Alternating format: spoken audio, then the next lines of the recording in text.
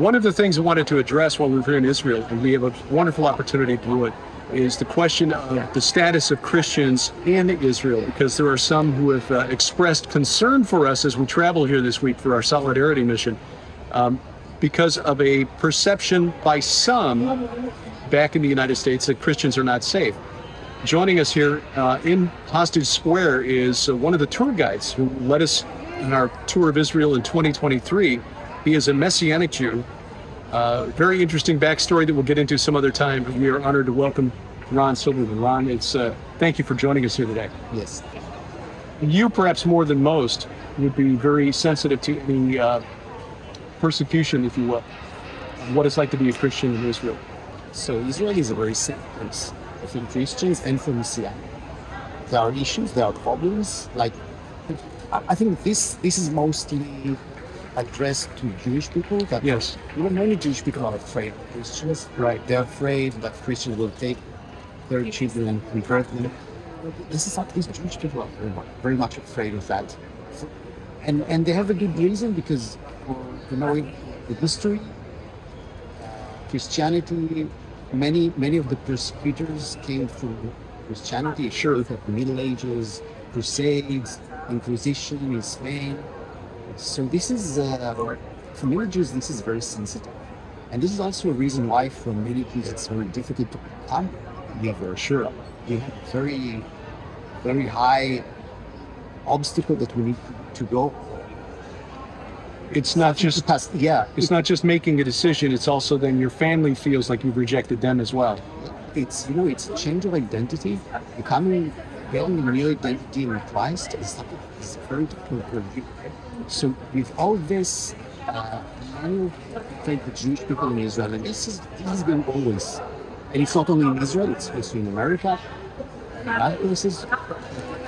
Jewish organizations try to prevent Jewish people from knowing about Christianity, and it's not something that the government does. Actually, the government is very liberal, I would say. I don't think the government is.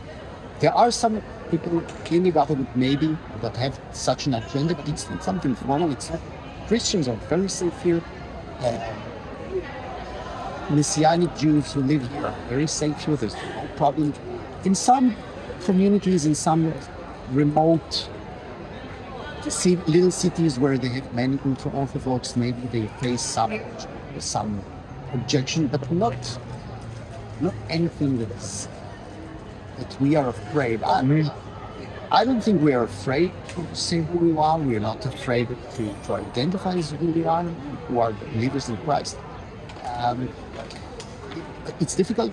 It's difficult for us among the Jewish people.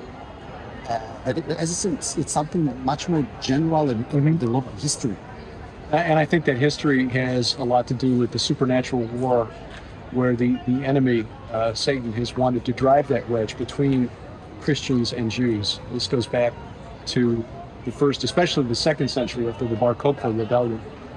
Once Constantine came into power and Christianity was legal in the Roman Empire, then it was like, okay, remember back when Bar Kokhba was imprisoning Christians who wouldn't fight for him? Now it's time for payback.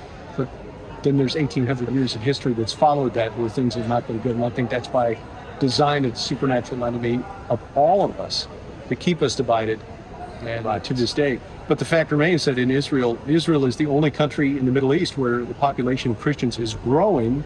That is not the case in the Palestinian Arab territories or in any other Middle Eastern nation where Christians are being driven out and persecuted. But there is a misperception, I think, by some in the church in the West, in America, that for some reason that Christians are not safe here in Israel. And, so I'm glad you could address that. Christians are very safe in Israel. They are not safe in Syria. They are not safe in Iraq.